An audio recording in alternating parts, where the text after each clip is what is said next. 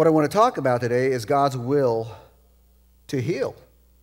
And kind of, since we're going to be talking about that, use this kind of as a segue onto the Wednesday nights. So I'm going to look at quite a few scriptures here. So if you want to open your Bibles, the first one's going to be Acts 10. We're going to spend most of our time in Mark, but I want you to look at Acts 10 and verse 38.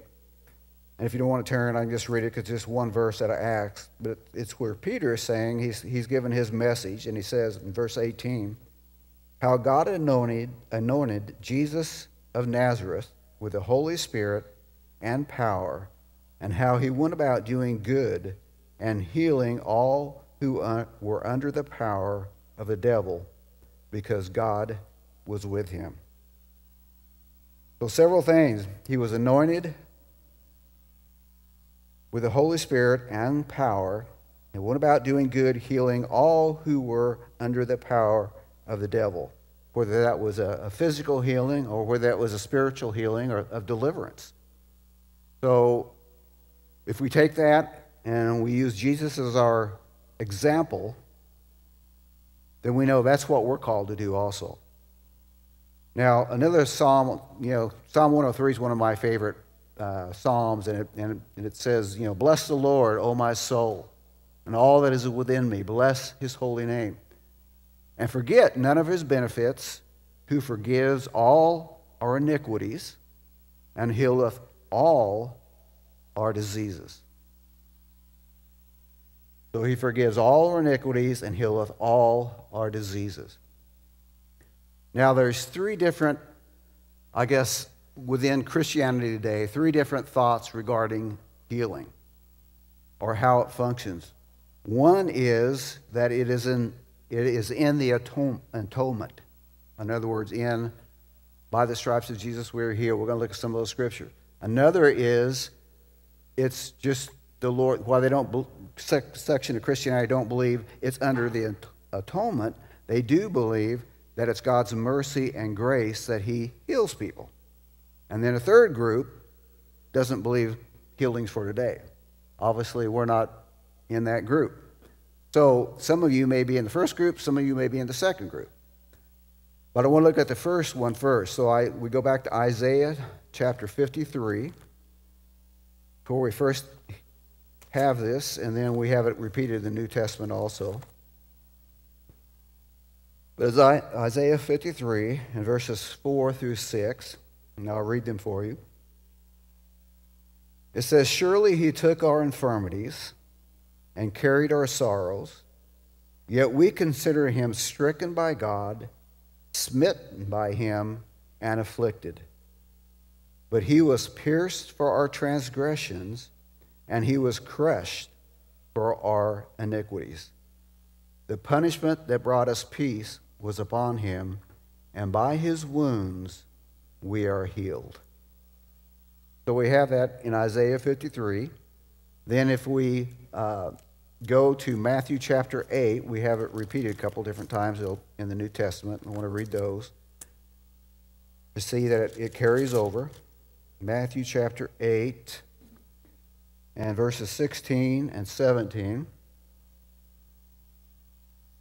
It says, when evening came, many who were demon-possessed were brought to him, and he drove out the spirits with a word, and he healed all the sick.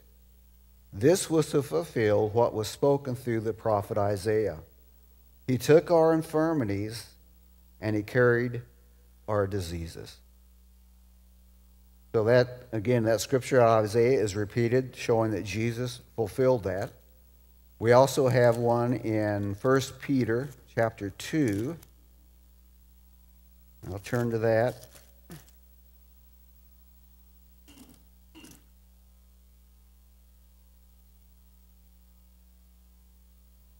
First Peter chapter 2. I'll make that, 1 Peter chapter 2, verse 24. It says, he himself bore our sins in his body on the tree, so that we might die to sin and live for righteousness. By his wounds you have been healed. For you were like sheep going astray, but now you have returned to the shepherd and overseer of your souls. So we have those two different examples in the New Testament of where Isaiah 53 is repeated. So as we think of that, we'll say, well, okay, if healing is an atonement, why aren't all Christians healed? Okay? If God, or even to take it another step, if it's God's will for Christians to be healed, then why aren't all Christians healed? And I'd have to go to actually 2 Peter, while we're there, chapter 3, because we have to look at what's God's will for salvation. Okay? So if we look at 2 Peter chapter 3, verse 9. That's not it. 2 Peter chapter 3, verse 9. Where'd you go? Let me find it, because I've got it written down wrong.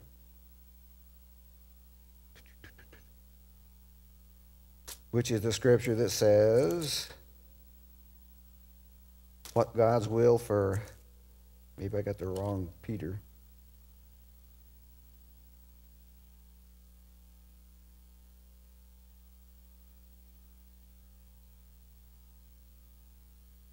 But what it says, although I can't see it right now, somebody finds it, they can shout it out, but that it's God's will that none should perish, but all to come to the saving knowledge of Christ. Chapter what? 3 of 1, 1 Peter? Oh.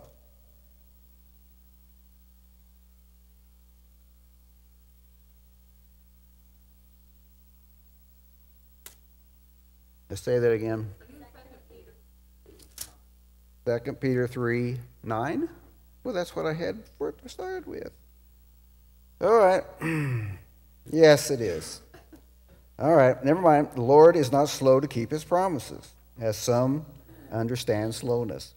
He is patient with you, not wanting anyone to perish, but everyone to come to repentance. So does everybody come to repentance? Obviously, no. No one comes to that place. So it would almost be the same as we look at healing. Has everyone been healed you pray for? No. But it's God's will for everyone to be healed, just like it's God's will for everyone to come to that saving knowledge of Jesus. And yet it's not happening because we also have free choice. And there are a lot of other factors going in. So what I want us to go is, let's go to Mark, Gospel of Mark, and we're going to look at several different passages through Mark. And we're going to use Jesus as an example.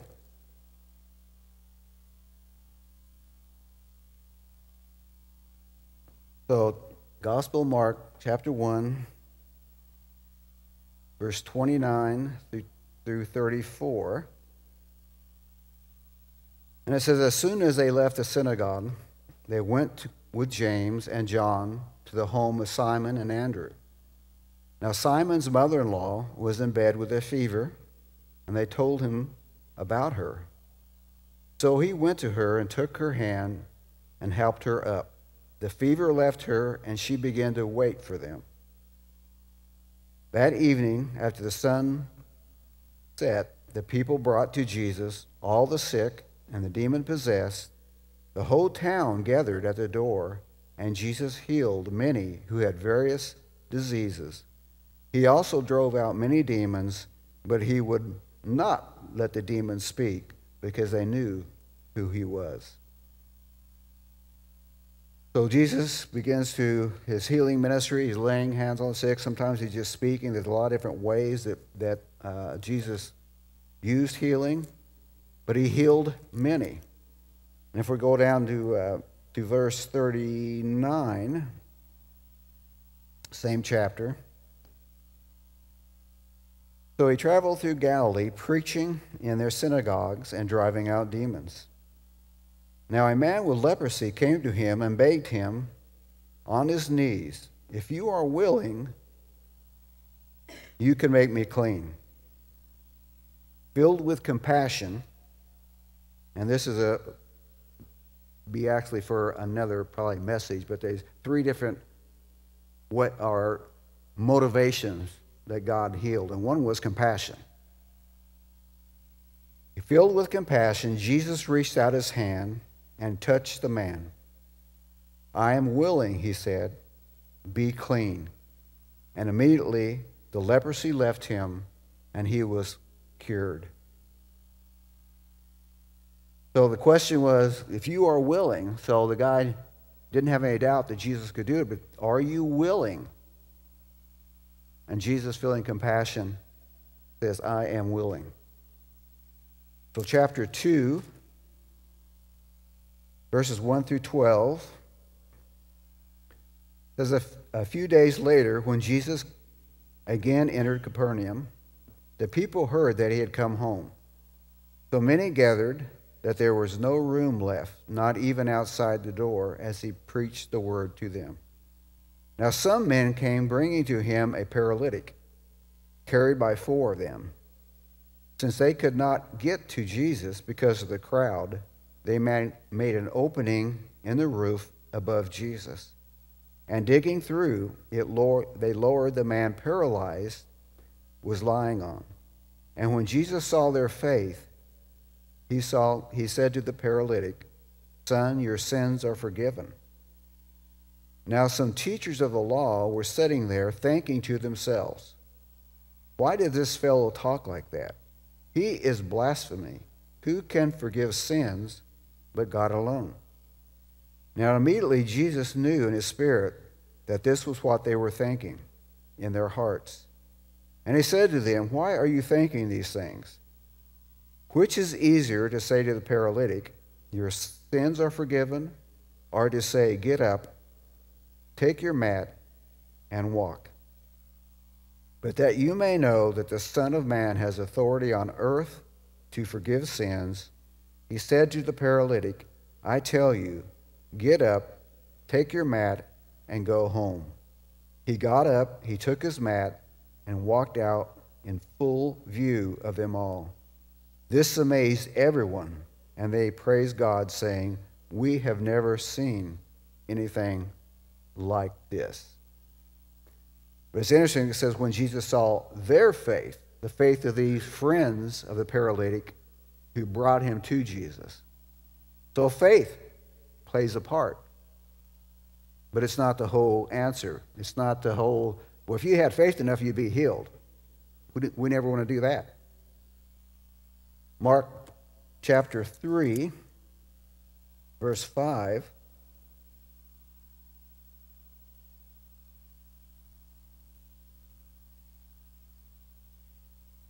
So let's go back to verse 1 of chapter 3. Another time he went to the synagogue, and a man with a shriveled hand was there.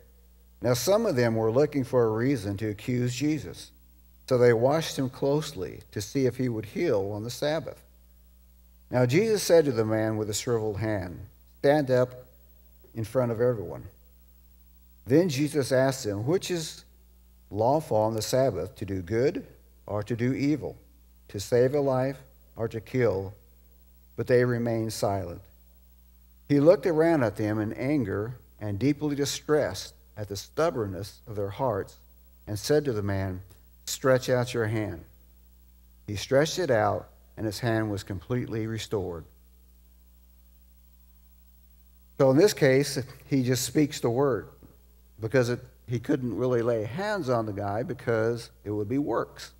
So he spoke the word, but he was grieved at the hardness of their heart. Now in verse 25 of this same chapter, let's look at some more examples.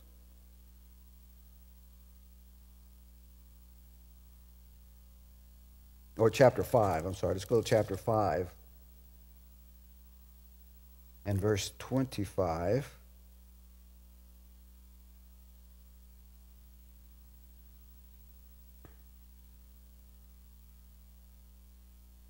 In fact, I may want to go back to 22. Then one of the synagogue rulers named Jairus came to them.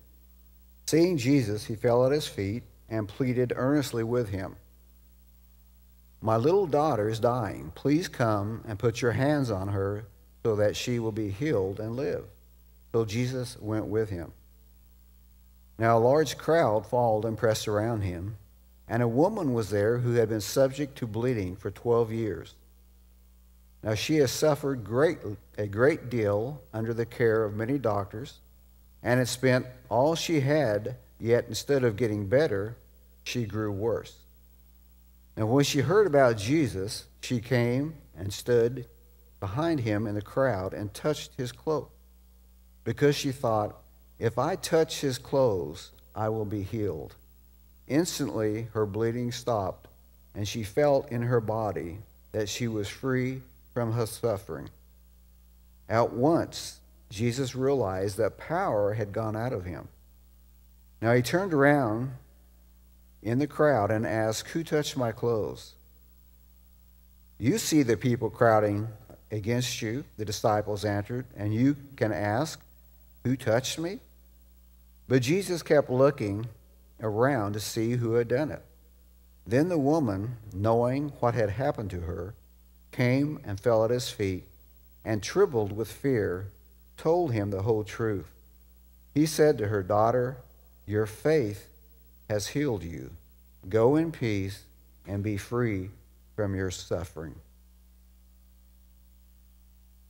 Now, while Jesus was still speaking, some men came to the house of Jairus, the synagogue ruler. Your daughter is dead, they said. Why bother the teacher anymore? Ignoring them, Jesus told the synagogue ruler, Don't be afraid, just believe. He did not let anyone follow him except Peter, James, and John, and the brother of James. When they came to the house of the synagogue ruler, Jesus saw a commotion, with people crying and wailing loudly. He went in and said to them, why all this commotion and wailing? The child is not dead, but asleep. But they laughed at him. After he put them out, he took the child's father and mother and the disciples who were with him and went in where the child was. He took her by the hand and said to her, Talitha cum, which means, little girl, I say to you, get up. Immediately the girl stood up and walked around. She was 12 years old. So a couple different examples there, again, of healing, especially with a woman where it involves faith. And it's interesting that when she touched his clothes, she was instantly healed. And Jesus, turning around, did not know who it was. And she confessed that she was one and says, it's your faith. It's by your faith. So faith is a critical part, but it's not the whole part. Now, while we're in Mark, let's go through some of the strange ways that Jesus healed. So Mark chapter 7, let's go to verse 31. It says, then Jesus left the vicinity of Tyre and went to Sidon, down to the Sea of Galilee, and into the region of Decapolis. Now there came some people who brought to him a man who was deaf and could hardly talk, and they begged him to place his hands on the man. Now after he took him aside, away from the crowd, Jesus put his fingers into the man's ear. Then he spit and touched the man's tongue. He looked up to heaven with a deep sigh, said to him, Epaphareth, which means to be open. At this, the man's ears were open, his tongues were loosed, and he began to speak plainly. So in this case, he puts his fingers in his ear, in the guy's ear, he spits. So if you're going to do that to me, make sure that the Lord is the one telling you to do that, okay?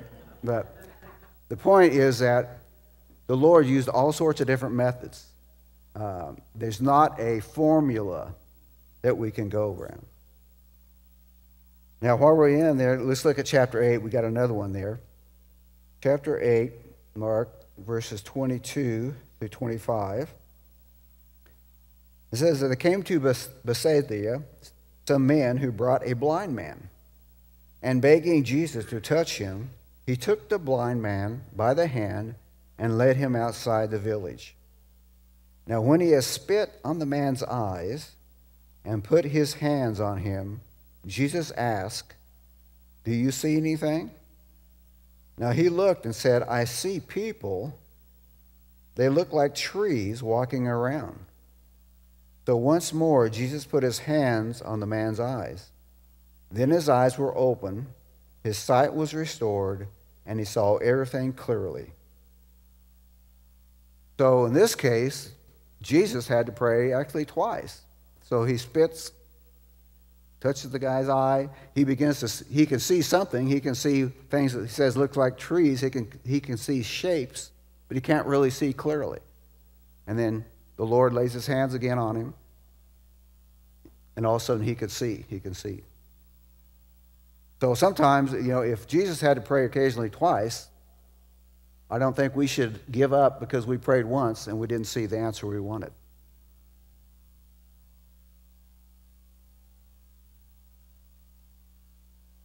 Now, Mark chapter 9, and we're going to look at verses 14 through 27. Just different examples. It says, when they came to the other disciples, they saw a large crowd gather around and the teachers of the law arguing with him. As soon as all the people saw Jesus, they were overwhelmed with wonder and ran to greet him. "What are you arguing about with him?" he asked. A man in the crowd answered, "Teacher, I brought you my son, who is possessed by a spirit that has robbed him of speech, and whenever it seizes him, it throws him to the ground. He foams at the mouth, gnashes his teeth, and becomes rigid. Now I asked your disciples to drive out the spirit, but they could not." "O unbelieving generation," Jesus replied, "how long shall I stay with you? How long shall I put up with you? Bring the boy to me." So they brought him, and when the spirit saw Jesus, it immediately threw the boy into convulsions. He fell into the ground, and he rolled around, foaming at the mouth. Now Jesus asked the boy's father, "How long has he been like this?" "From childhood," he answered. "It has often thrown him into the fire or water to kill him. But if you can do anything, take pity on us and help us." "If you can," said Jesus, "everything is possible for him who believes." Immediately the boy's father explained, "I do believe. Help me overcome my unbelief." When Jesus saw that a crowd was running to the scene, he rebuked the evil spirit. "You deaf and mute spirit," he said, "I command you to come out and never enter him again." The spirit shrieked, convulsing him violently, and it came out. Now the boy looked as so much like a corpse that many said, "He is dead." But Jesus took him by the hand and lifted him to his feet and stood up. And after Jesus had gone indoors, his disciples asked him privately, "Why couldn't we drive it out?" He replied, "This kind can come out only by prayer." Now, one of the other gospels says only comes out by prayer and fasting. This one just usually comes out by prayer. So again, it takes, I always kind of amazed at when the man says, I do believe, but help my unbelief. And I think a lot of times that's where we are. We believe, but there's also unbelief in us. And sometimes that's hard to make that switch. And it's especially hard when you've prayed for people and you haven't seen them healed. You haven't seen the answer that you wanted to see. So, Lord, help our unbelief. Now, Mark chapter 16, verses 17 through 18. In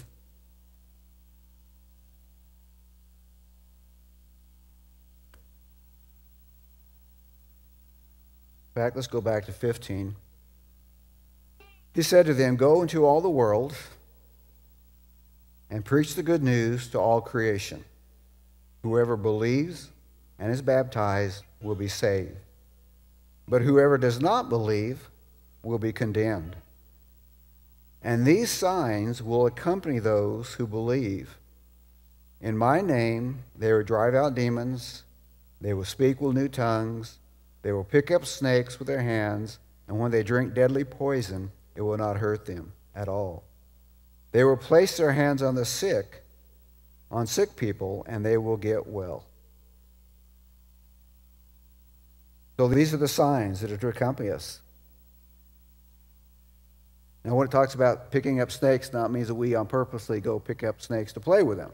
But if we are out and we can have faith like Paul did when he was shipwrecked, and he, gathering wood, and a viper grabbed on his arm and said that he shook it off in the fire, and all the natives were going, "Well, this guy must be a murderer because, he was saved from the shipwreck, but obviously God has punished him. He's going to kill him because of this viper." And then when they saw that nothing happened, all of a sudden he became almost like a god to them. Now there's some other verses we can think of, like in James chapter 5, and I'll read that to you about. "Anyone among you sick, call the elders of the church." James chapter 5. Let's start in verse 13. It says, "Is any one of you troubled? He should pray. Is anyone happy? Let him sing songs of praise. Is there any one of you sick? He should call the elders of the church to pray over him and anoint him with oil in the name of the Lord. And the prayer offered in faith will make the sick person well, and the Lord will raise him up. If he has sinned, he will be forgiven. Therefore, confess your sins to each other and pray for each other so that you may be healed. The prayer of a righteous man is powerful and effective." So we look at this and we see so many different occasions where it talks about faith, about having faith, having belief. But I want us to look at one to show that's not all the answers. So turn back to Acts chapter 3.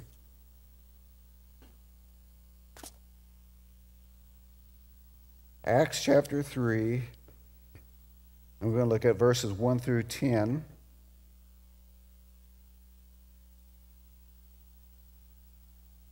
So it says, "One day Peter and John were going up to the temple at the time of prayer at 3 p.m. Now a man crippled from birth was being carried to the temple gate called Beautiful, where he was put every day to beg from those going into the temple courts. Now when he saw Peter and John about to enter, he asked them for money. Now Peter looked straight at him, and as did John. Then Peter said, 'Look at us.' So the man gave them his attention, expecting to get something from them. Then Peter said, 'Silver or gold I do not have, but what I have I give you in the name of Jesus Christ of Nazareth. Walk.' Taking him by the right hand, he helped him up, and instantly the man's feet and ankles became strong. He jumped to his feet and began to walk. Then he went with them into the temple courts, walking and jumping and praising God. When all the people saw it, that he was walking and praising God, they recognized him as the same man who used to sit begging at the temple gate called Beautiful, and they were filled with wonder and amazement at what happened to him." So in this case, this man who's crippled from birth, he had no faith. I mean, he was looking at them to get some silver, some gold, a handout, which is, back in those times, they didn't have Social Security. They didn't have any ways, so people would have to beg for their survival. So he was looking for silver and gold. And then Peter says, silver and gold have I not, but what I have I give you in the name of Jesus. Walk, grabs in, he picks it up, and he immediately jumps up. And if you think about this, he was from birth. So that means he would have no muscles, no cartilages, nothing has been developed at all. He jumps up, and he's able to jump and walk around and praise. And so it's not only just a healing, but it's actually a creative miracle of recreating things that aren't there. But again, I think sometimes we try to oversimplify healing, and there's a lot of different aspects, there's a lot of different reasons. When we hear, that we must contend for the faith, it also says we must contend for healing. Now, contend means to fight, to war, to strive for, and to battle for. That means it doesn't necessarily come easy. It's a war. It's a pressing in. It takes perseverance. I always go back to I think of John Wimber. Now he was one who brought healing back in the early '80s, really back into the Christian forefront. And he was one who did not believe that it was in the atonement. He believed when someone got healed, it was about God's mercy and about His grace and about His compassion for people. And when he first started as pastor, he preached every Sunday on healing. And then he would have a healing service afterwards, and people would come forward, and he'd pray for people. And not one person got healed. He did this every Sunday. Got to the place where the eldership board was coming to the place of, we need to make a change. I mean, there's one message is the only thing we're hearing. Nothing's happening. And then one Sunday, somebody came forward and got miraculously healed. And from that moment on, it just began to break loose. But it took patience. It took endurance. It took him, being almost made a fool of. But standing in faith, believing that was God's will, is to heal. And I think it's the same for us. We need to press in, no matter how many times you think, I prayed for somebody and I haven't seen it. We have to continue to pray and watch God. And listen to testimonies. We've got a lot of testimonies of here, people who've been healed. We need to hear those testimonies because those testimonies build faith in us. When we hear someone, I remember the first time I prayed for somebody, many years ago, this was probably 1983, I prayed for somebody, and later they came up testified, and they got healed. I got, really? I was almost shocked, But who God used, because I didn't feel anything. I was just praying. Didn't feel anything different than I had before, and it happened. There's many reasons for sickness. Obviously, we have John 10:10, where the thief comes to steal, kill, and destroy. We live in a fallen world. This is not the Garden of Eden. Garden of Eden is coming back, but we're not there yet. There's sin involved in it, individual sin. There's corporate sin that affects people. But one thing we can look at from the Scripture is that Jesus never refused anyone who came to Him. Now, there are a lot of people who didn't get healed of those times, but anyone who came to Jesus, God healed. And that's what we want to press into because, we have the Lord's Prayer, Thy kingdom come, Thy will be done on earth as it is in heaven. There's no sick people in heaven. And that's what we want to press into. Not that we're going to see the fulfillment of that until Jesus comes back, but that's our goal, to press in for healing. I told you earlier that, there's three main reasons that Jesus healed. And of course, one was compassion, and I've got a lot of different verses I gave you on that, but a lot in Matthew talks about having compassion on those. He felt compassion in Luke. and in Mark and in Matthew. Another reason was to glorify the Father and himself. And the third was in response to faith. So as we begin this journey, especially as we begin to think about Wednesday night and begin to enter into a time where we focus on healing, we listen to different testimonies of different ones, what others have learned through their studies. You know, that's what we want it to be. You know, it's not going to be a teaching format where somebody's going to give a whole teaching. We're going to give experiences. We're going to give our own thoughts. We're going to have everybody involved. So it's more like a home group. It's more like we all have testimonies. We all have experiences. And believe that God's going to meet us in that. And again, the third part, or the second part of that would be, as we pray for people, not only for healing, but we pray for a move of God. That without revival, without a third great awakening coming to this nation, we don't have any hope. I mean, we are circling the drain. But through God can do anything. And even if we keep circling the drain and we can't stop it, revival is bringing people into the kingdom of God. And it's still manifesting. So, you know, when the darkness gets darker, the light shines lighter. And so we may be seeing that clash, you know, clash of kingdoms. And not only the clash of kingdoms, but, you know, Jesus said that Satan's been thrown to the earth, and he knows his time is short, so things are going to get ugly. But as Michael said, we trust in the Lord. You know, our faith is in him no matter what happens, no matter what things get bad, no matter how things don't go according to our plans or what we'd like to see. We have our faith in the Lord. I'm going to be doing a message soon. I just felt, it's interesting. I really felt the Lord was wanting me to do a message on the resurrection. I'm not talking about the resurrection of Jesus. I'm talking about our resurrection. And Nathan had sent me a teaching. It wasn't a teaching, it was a link to a sermon that from the 1860 Spurgeon had done. And it just kind of confirmed a lot of the same things that I'd been thinking about. And it was interesting because in that message he says, and this was back in the 1860s, he says, no one talks about the resurrection. And then I got thinking about all the years I've been here, I've never heard a message about our resurrection.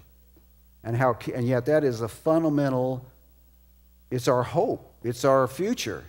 And yet we don't preach about it, we don't talk about it.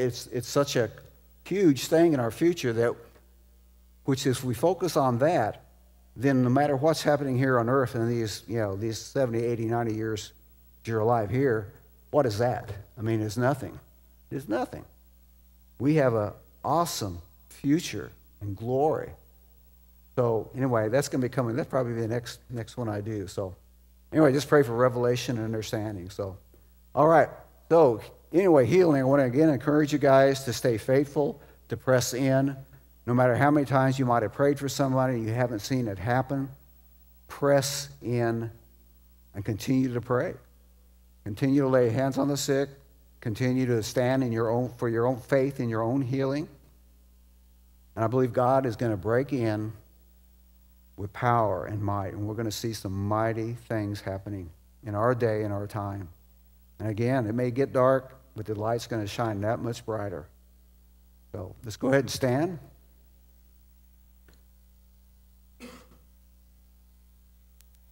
And anyone who would like prayer, whether it's healing or prayer for whatever you need, feel free to come up, and we'll be glad to gather around, pray for you.